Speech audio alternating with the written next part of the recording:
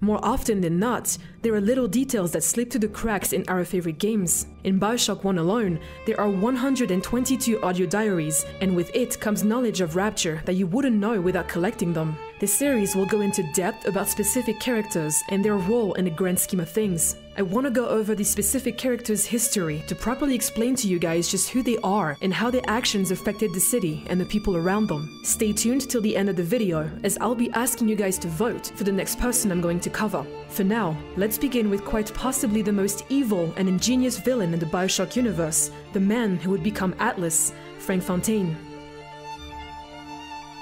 Frank grew up in the Bronx, New York, at an orphanage before running away to pursue a job as a stage boy.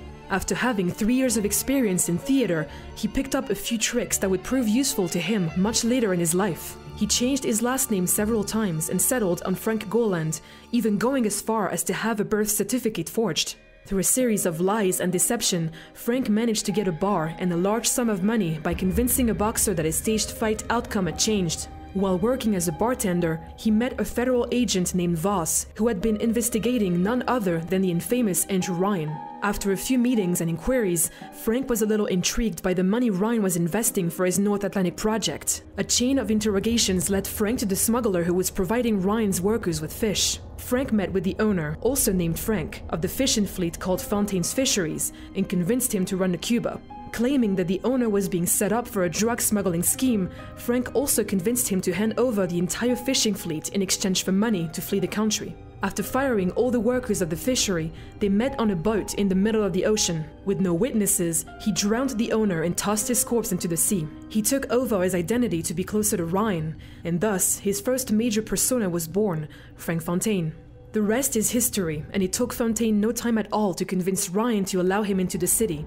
Along with several of his workers from the other businesses he owned and the new employees he hired for the fishing fleet, he started smuggling in items from the surface into Rapture. He continued his life of crime and used various identities to commit them to ensure his main identity was intact. To Fontaine's luck, Bridget Tenenbaum discovered the sea slug that would start the chain of events that led to his uprising. I saw one of the smugglers having a game of catching on the docks today, and this surprised me because his hands were crippled during the war. He was unloading the barge the other day when he was bitten from the sea slug. He woke up the next morning and he found he could move his fingers for the first time in years. I asked him if he still had that sea slug. As luck would have it, he did. With Tenenbaum's research, she needed funding in order to unlock the secrets to what they called Adam, and so she turned to Fontaine for money. Spent the morning jawing with that crowd scientist. She's damaged goods, all right.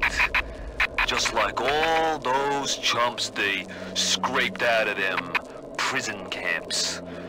But she's no crackpot. She's gonna make me the kind of scratch that'll have Ryan look like he's running a paper route.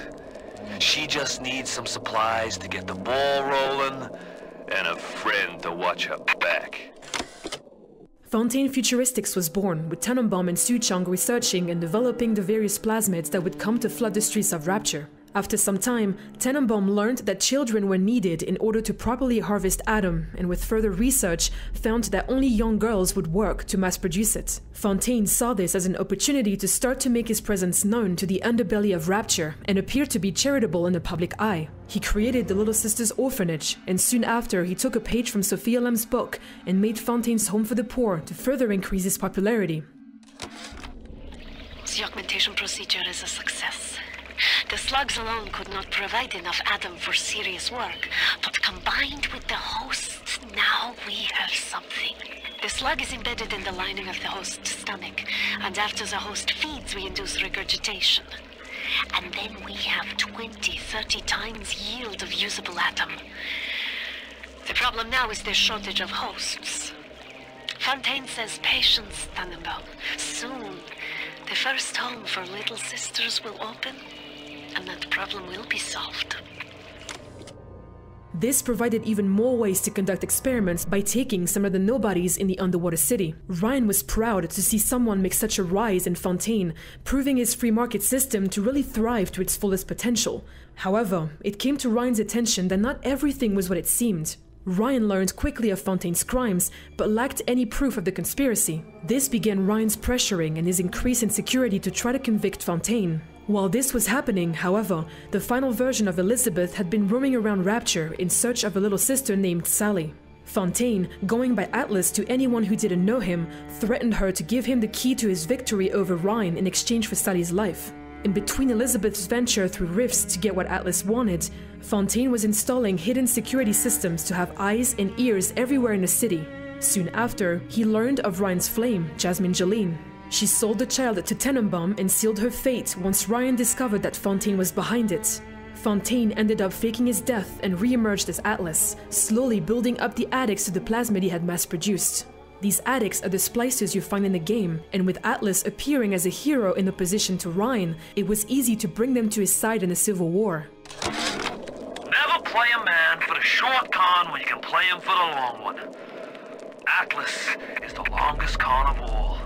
Ryan wanted Frank Fontaine dead. I just gave him what he wanted. As Atlas, I got a new face, a clean record, and a fresh start. Now, it's time to take back Rapture. It'll be so pleasing. Oh, Mrs. McClintock! What are you doing here? Let me just turn this off. With Fontaine dead, Ryan shut down Fontaine Futuristics. However, Atlas still had access to a lab to continue producing plasmids. Splicers would lead attacks on several major businesses and terrorize the public, forcing Ryan to increase security measures even further and causing havoc throughout the city. Elizabeth returned in the heat of the Civil War, and Atlas, as desperate as ever, threatened the life of the little sister, Sally, once again. She delivered what he had wanted, the ace in the hole that Atlas needed to defeat Ryan. With the child of Ryan in his back pocket and the ability to brainwash the child, Atlas forged his plan with the help of Suchong. Advanced deployment, Lot 111, Dr. Suchong, client Fontaine Futuristics.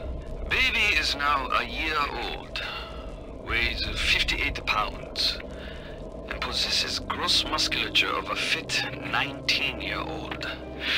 The results are disappointing, but within expected tolerances.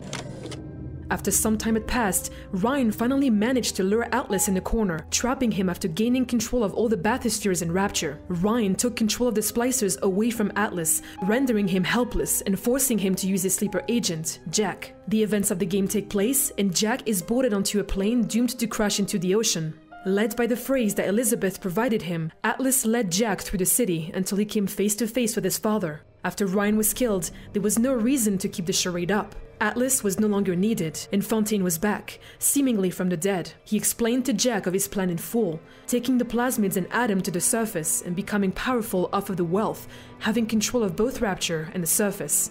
Once Jack breaks through the mental conditioning of the WYK mind control, he chases after Fontaine through the city, half turning into a Big Daddy. On their way to his lair, Jack obtains a little sister's syringe as Fontaine begins to continuously inject himself with Adam. Once they confront each other, Fontaine is no longer recognizable. Growing into a monster completely dependent on the drug he manufactured, the final and climactic battle begins. Fontaine seemingly had the upper hand. However, before dealing the finishing blow, the little sister Jack saved poured in after another, extracting all of the Adam in Fontaine's body. Just a husk of a man, an empty shell, Fontaine dies at last, with the hero Jack saving all of his so-called monsters, taking them to the surface. Frank was an ingenious conman and business tycoon. No matter what stood in his way, he used people as tools to climb further and further up the ladder. He gained power through horrible means, and his death was ironic in a sense that all of his creations betrayed him, leading to his demise. Atlas/Fontaine is one of the most memorable characters in Bioshock, and I absolutely had to cover him first. For the next person I cover, I want you to decide, Lady Comstock or Sophia Lamb. Making these Bioshock videos is so fun, and I never get tired of revisiting this series and reading all of your wonderful comments. I really hope you enjoyed this video. It may be a bit different than the usual stuff we do, but I hope it's received well. If you want more of these, let me know by leaving a like, commenting on the video, follow us on Twitter @IllegibleMonster. Thank you all so much for watching. I'll see you guys next time.